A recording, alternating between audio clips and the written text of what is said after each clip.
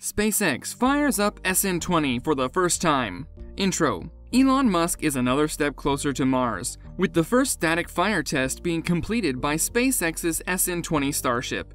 In this video, we will reveal all the details about the first static fire tests, as well as Starship engineering. With the first static fire test of SpaceX's SN20 Starship completed, we can finally get a glimpse of what it looks like. The test was declared successful, and ground tests will continue before it becomes operational. So stay tuned to the video and subscribe to our channel for more SpaceX news and updates. SpaceX launched the Starship prototype for the first time on Saturday with a powerful thermal vacuum system that helps to test out the engines. Let's talk about the moment of the test. SpaceX Starship first static fire test. The preparations for the launch of the SpaceX spacecraft continued, and the first static fire tests of the SpaceX SN20 spacecraft were completed. The event was broadcast live on NASAspaceflight.com.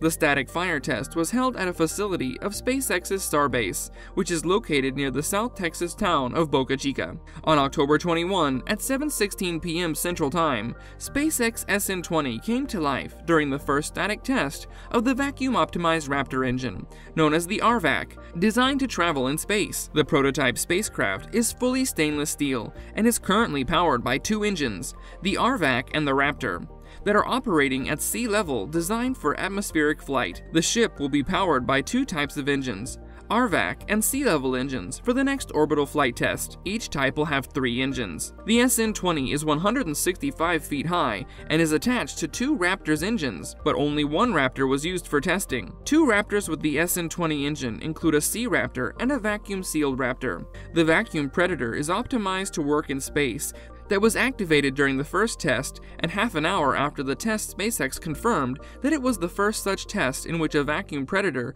was integrated into a spacecraft via a tweet from the company. A static fire test for SN20 was performed and activated for both predators. The first Raptor was activated at 2016 for testing, and the other at 2118.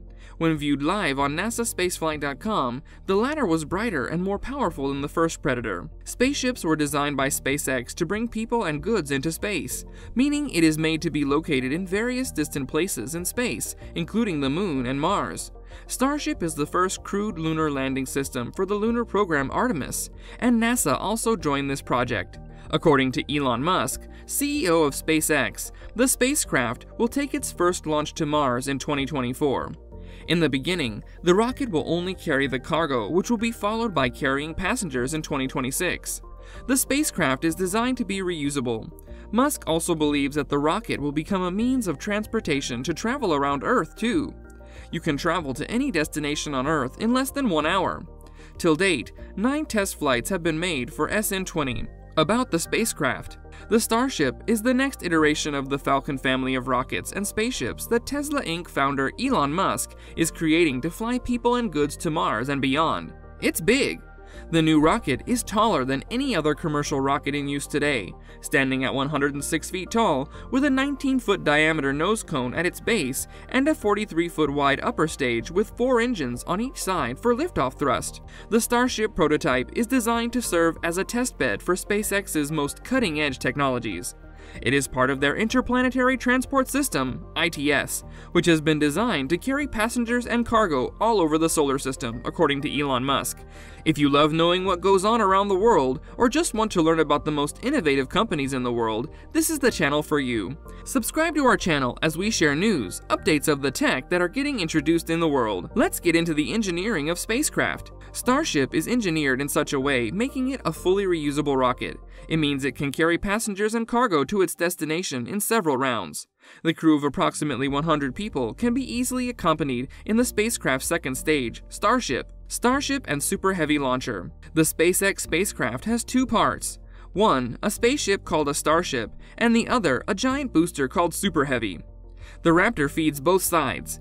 Both the parts of the spacecraft are reusable, and both will be equipped with Raptors. Starship, the second stage, consists of 6, and Super Heavy, the first stage, will consist of 29. The report says there will be 6 Raptors equipped in the Starship SN20, 3 of them standard and 3 empty. SpaceX is preparing the vehicle for the first time in the Starship program for testing in orbit shortly. The Super Heavy booster is the first stage of the spacecraft. Super Heavy has a height of 230 feet and is about 3 million kg in mass. It is 30 feet in diameter. You can also call it a booster, as it provides the boost needed by the supercraft for reaching orbit. After reaching space, the Super Heavy object returns to the launch site on its 6 legs after getting separated from the Starship, which on the other hand continues its journey to its destination in space.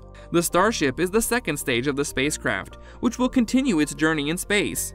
It is 30 feet in diameter and has a height of 160 feet, and is capable of carrying the crew members, passengers, and cargo from Earth to its destinations. According to Musk, the spacecraft is designed and engineered, making it a reusable launch vehicle. You are not the only one thinking of sustainable life by reusing the products. The spacecraft is also designed to be a reusable launch vehicle that can carry people to Mars in several turns. Previous tests and news covering SN20.